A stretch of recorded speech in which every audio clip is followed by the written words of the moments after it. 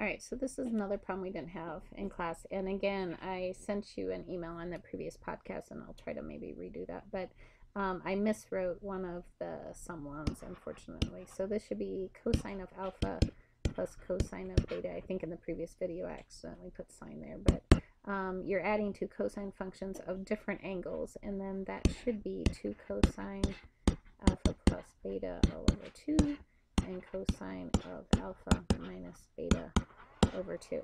And so what we need to do here is we need to look at what we have. So we have this side of the trig identity, and we're trying to get it over here to see if that helps us. So this is my alpha, and this is my beta. And again, I'm just using a trig identity to see if when I do some adding and manipulating, it ends up on the unit circle so that I can get an exact answer.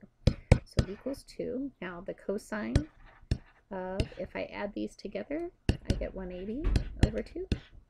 And then if I subtract them, and then again in that order, so you got to watch your order. You can't commute the order there because you might get a negative angle and have to deal with even odd functions. But here, if I subtract, I get 45 over 2. Right? And so I get 2 cosine of 90 degrees. And then over here, I get cosine of, yeah, I know. Here I get cosine of what? 22.5.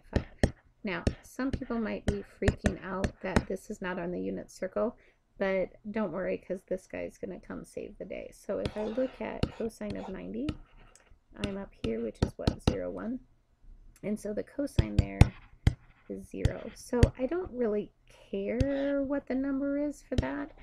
It really doesn't matter because when you multiply 0 times anything, you're going to get 0. So I can get an exact value even without knowing that. So it's some, some mystery number. I don't care what it is, but my final answer is 0.